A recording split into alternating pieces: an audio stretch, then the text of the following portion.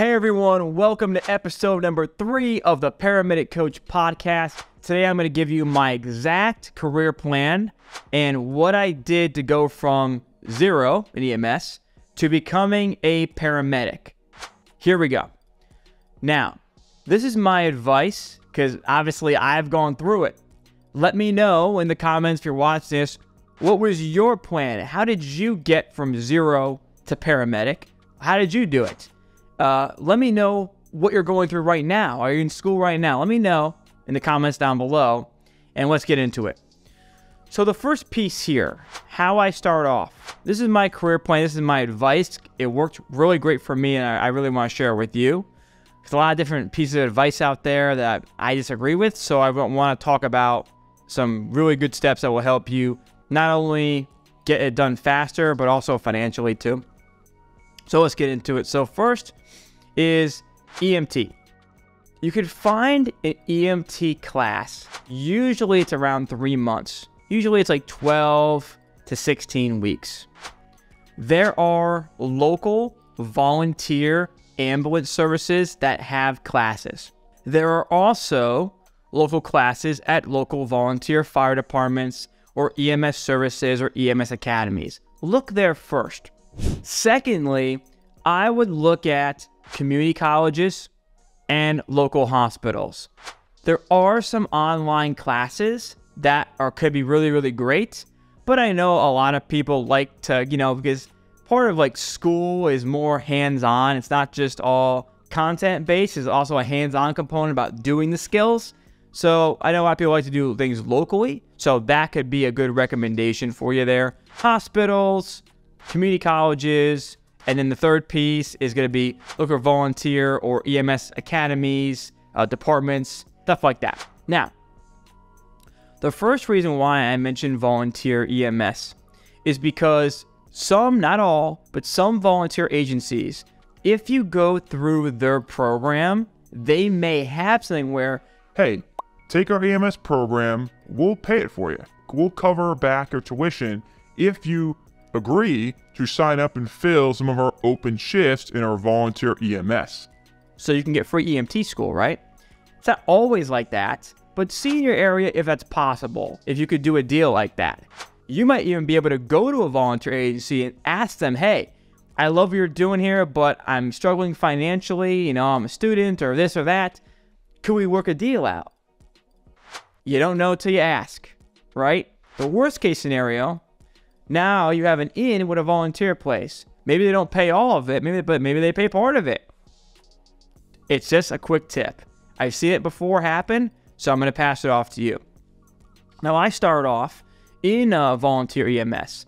Now, the big pearl here is this. Okay, you get your EMT. You know to get your EMT, you have to go to EMT school, pass national registry, then you go to your state, you go, hey, here's my national registry. Can I get licensed? Yes. Get your EMT license. Okay, cool. Now you're working. Well, how do we do that? We have to get a job, right? So I don't want you sitting in the sidelines just waiting for a job. I want you up as soon as you get your license to practice in your state. I want you to jump on getting and searching for that job. Now, while you're doing that, you may have already started kind of shadowing or doing ride-alongs or getting in with a volunteer department. The more experience, this is very critical. The first 1 to 3 years you're working EMS, your learnings will go shoot up like a rocket ship.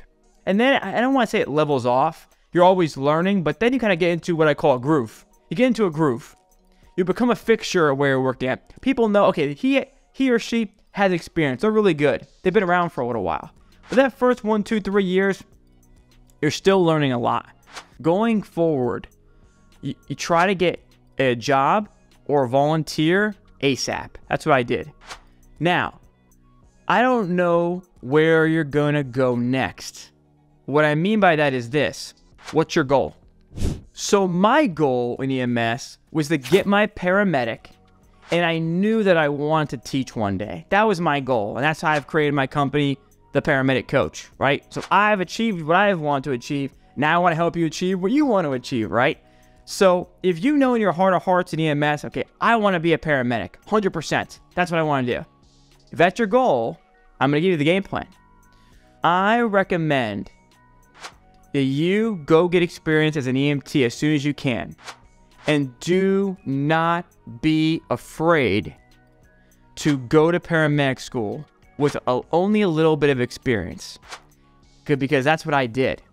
At 19 years old, I got my EMT. By 21 years old, I was a licensed paramedic and had 30 college credits under my belt. Only a short few years later, I was a paramedic with a few years of experience under my belt and my associate degree. Because I went back to school online, had to take one class in person, one chemistry class in person, and then the degrees came in the mail, right? So then I was like, okay, I'm set, right? So, and then from there, Paramedic Coach was born, right? But for you right now, if you're at the EMT level, where do you go? Well, it depends if you want to actually go to paramedic school. If you do, I recommend, hey, work for 1 year, whether it's 1 year a volunteer or 1 year at a paid service, whether it's 911 or inter-facility transport. Just get some experience before you go into paramedic school. Because you want to know, like, the logistics of the ambulance, how to drive the ambulance, backing up the ambulance, doing radio patches, doing good EMT assessment, working with medics, seeing some, crazy calls, to be honest with you, right? So that gives you some confidence to go in, to actually sign up for paramedic school. And I've seen it time and time again. So a lot of people say, hey, get 1 year experience. I agree with that. You know what I don't agree with? I don't agree with people saying you need 3 to 5 years experience. You need to, you need to work you gotta work in a busy system. I disagree with that. I believe that everyone's different, and you'll know when the time is right for you. Some people wait longer. My goal with this video is to tell you and give you the confidence that, look, I was a 20-year-old kid that knew nothing. I didn't know anything. But I hyper-focused, I cut out all distractions in my life, and just focused on the one goal of becoming a 21-year-old licensed paramedic, and I did it. But how did I do it? I had to study twice as hard. I had to focus twice as much than the EMTs and the advanced EMTs that had a lot of experience in the class. Something that came easier for them. For me, I had to really focus. Because I focused so much, here's what happened. While I was in class, you're getting experience. So I got a job working at a commercial ambulance service while I was in paramedic school. And all throughout paramedic school, which is going to be at least 12 months, but majority now of cases is going to be 18 months to 2 years, you are getting experience while you're in paramedic school. This is why I don't understand. You can sign up. You can do it. Let's say you have 1 year experience as an EMT going into paramedic school. By the time you get out, you're going to have 2.5 years of experience as an EMT. And you've gone through medic school. You have experience now, right? A nurse, let's say someone's a nurse, they become a nurse with 0 experience. So why can't you do that with paramedic? You can. So people that say to wait forever, they're just slowing you down. Don't listen to them. You can do it. But where I do agree with those people is you need to hyper-focus and do the extra steps. I talk about something called, this is what I did before paramedic school, pre-game studying. Remember, if you don't have a lot of experience going into paramedic school, you need to pre-game study. And what this involves is not you being an expert in paramedicine going into paramedic school. It involves you hearing, getting an awareness level of some of the paramedic content, high-level content like cardiology, anatomy and physiology, and pharmacology, medications, before going into school. So I would watch videos. I would try to, go through and learn some of the key terms. What does AFib look like? Play some EKG games. Try to get an awareness level of some of the EMS meds. What does atropine do? What does epi do? What is Haldol, right? Trying to learn more about some of the prescription medications, right? Before I went into medic school.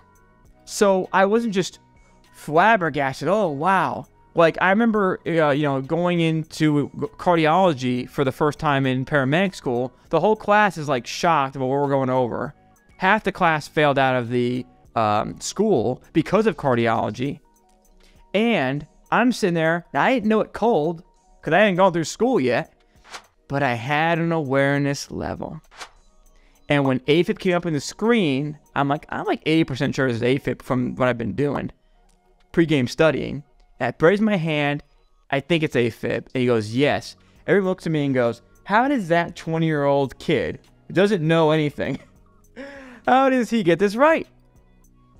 And I share that story, a lot to give you the confidence that you can do it too. Now, a lot of you asked in the comments about how to prepare for school, how to get through school, and how to pass NREMT. The first link in the description is a study tool that I give to all my students to accomplish all of that. It's called the Video Vault. Inside the Video Vault is over 480 videos of content, audio files, worksheets, practice quizzes, our community group.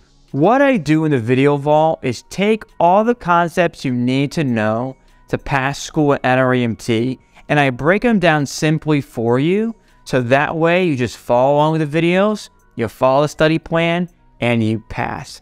I give my students lifetime access in the first link in the description, and I'll see you on the inside.